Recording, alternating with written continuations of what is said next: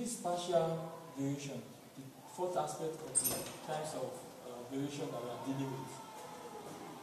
X is partly constant and partly varies directly with y.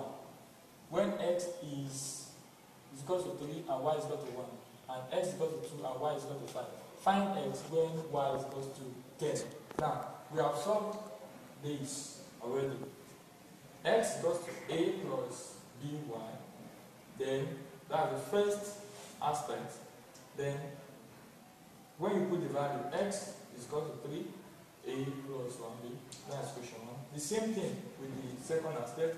2 is equal to a plus 5b, because our y is 5.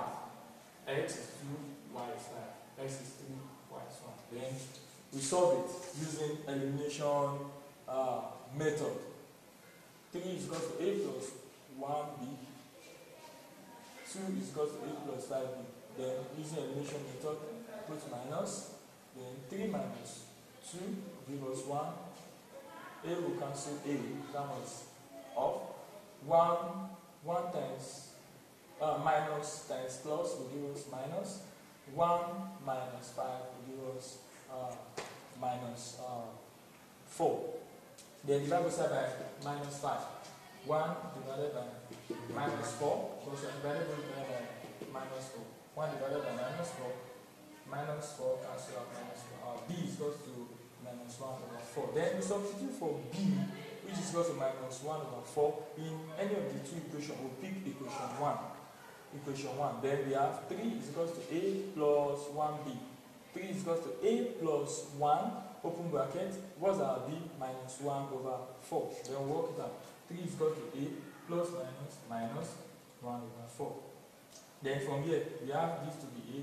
Take this one to the other side. It means 3 plus 1 over 1, because minus we change to plus. Then we look for the LCM.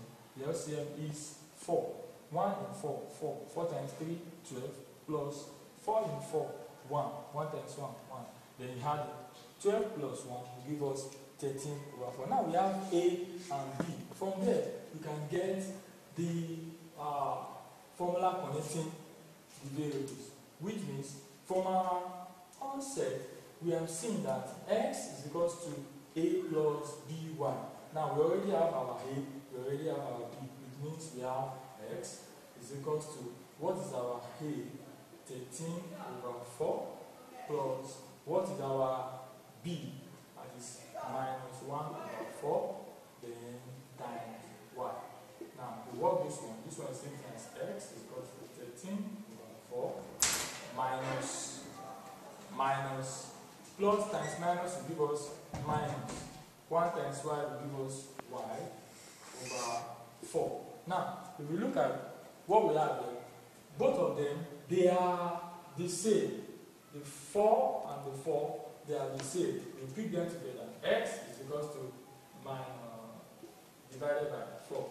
Then 4 in 4, 1 times 13 minus 4 in 4, 1 times 1.